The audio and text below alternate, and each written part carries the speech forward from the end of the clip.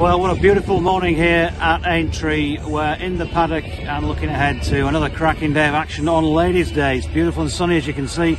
Around about 6 degrees, and the official going is good to soft. I just had a walk on the course and it is perfect spring ground, and looking forward to some super action today with a number of Grade 1 races once again.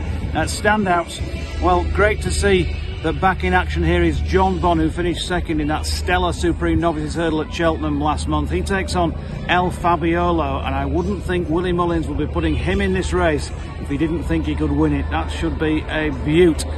Just 4 turn up for the 255, the Betway Mild May Novices Chase, another Grade 1. Those 4 though, well, illustrious certainly. Ahoy Senor, Brave Man's Game, L'Homme Presse, all top qualified Grade 1 performers, and Fury Road as well for the Gordon Elliott and Ireland stable.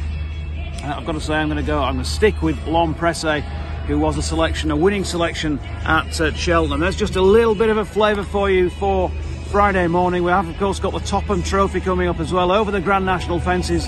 This one for the handicappers. Mr. Coffee is the one for me in that, but whatever you go with, all the best on Friday at Aintree.